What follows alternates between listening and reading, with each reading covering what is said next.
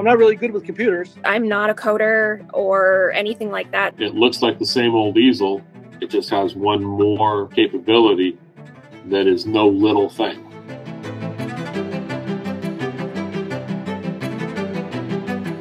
I think 3D is where we get into the expensive gifts.